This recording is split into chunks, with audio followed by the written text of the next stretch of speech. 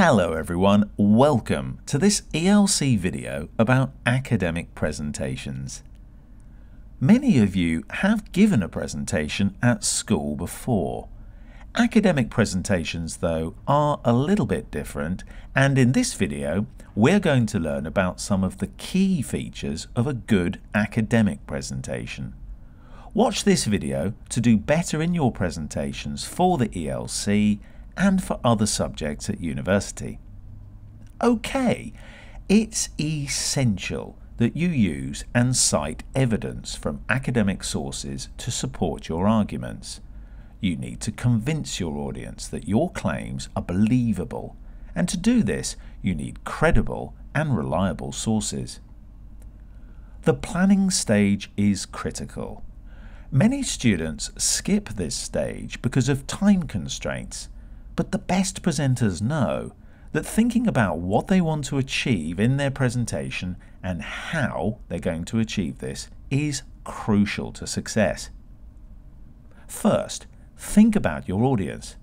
How much do they know about your topic? How does it affect them? Prepare your presentation with your classmates and teachers in mind. Next, think carefully about your content. It's not a good idea just to use your essay as it is. Which points from your essay can you present? Which can you leave out? What evidence do you need to add to further support your points? How can you hook the audience and make the presentation memorable? Thirdly, make sure you organize the content in a logical way. One way to approach this is to prepare a presentation outline. Think about your main points that you will cover in your presentation. Remember, you do have time constraints, so don't try to cover too much. Then, once you have a logical structure, you can start adding the information you need to the outline.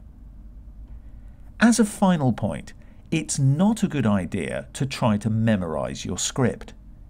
If you memorize a script, your interaction with the audience will likely not be very natural, and you may lose the thread of what you're saying. This will likely affect the quality of your presentation. Instead, know your content well enough so that you have the confidence to speak naturally. So, now you've thought about your audience, your content and your structure, it's time to think about how you will help your audience follow what you're saying. Signposting language is commonly used in presentations for this purpose. One important signpost is the outline. Presenters usually tell audiences how they've organized the content of their presentation, as this helps the audience prepare for what they're going to hear. It's best to do this at the end of your introduction. Let's listen to an example. The remainder of our presentation is as follows. First, we will outline the problems created by building flats in the country parks. Secondly, we will discuss some possible solutions for the problem. Based on this discussion, we will summarize the impact of the problem and give some recommendations. There are also phrases that you can use to get started on a point or a section. Let's listen to some examples. Okay, I'm now going to introduce the first problem. Let me start by discussing the first issue. And here are some phrases you can use to show that you are moving between points or sections. Right, I've talked about the problems. Now I'm going to introduce some possible solutions. Now, moving on to the solutions. This brings me to the conclusion of my presentation. Finally, to use some of these signaling phrases effectively, you need to think about the importance of pauses. Your audience needs time to process what you've said and to think about where you're taking them next.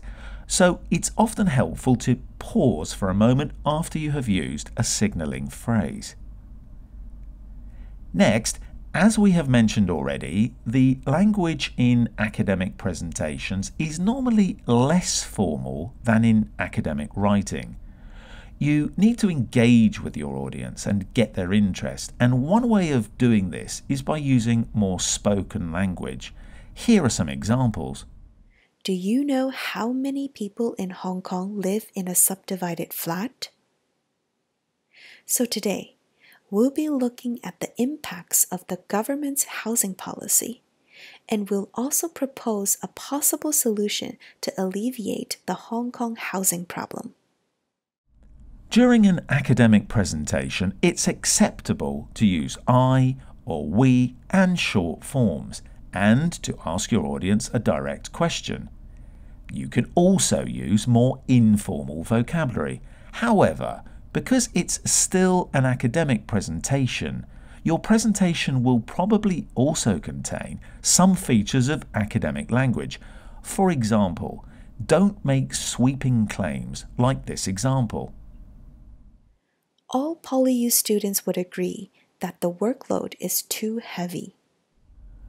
Remember, it's relatively easy to prove these to be inaccurate. Instead, hedge your claims like this example.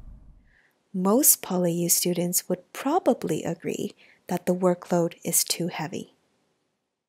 Also, you should refer to sources in your presentation, but this can be done in a slightly more informal way than in academic writing. Listen to this example. We found some useful studies about the overuse of social media. For example, this study made a link between overusing social media and a failure to develop real-life social skills. Finally, one way of helping your audience follow your arguments is by making use of visual aids.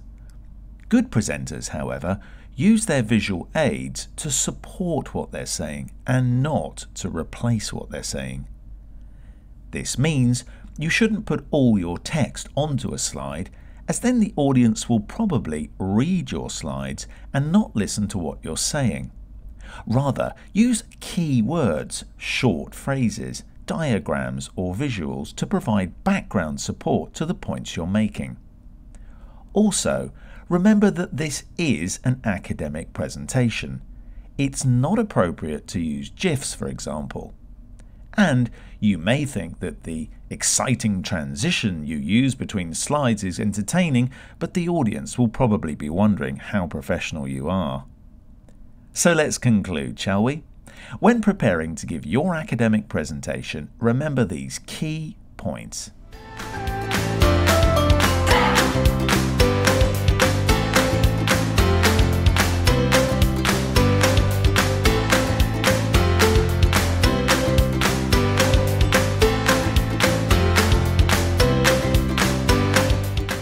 Finally, I'm sure I don't need to tell you that practicing and timing yourself is an essential aspect of preparation.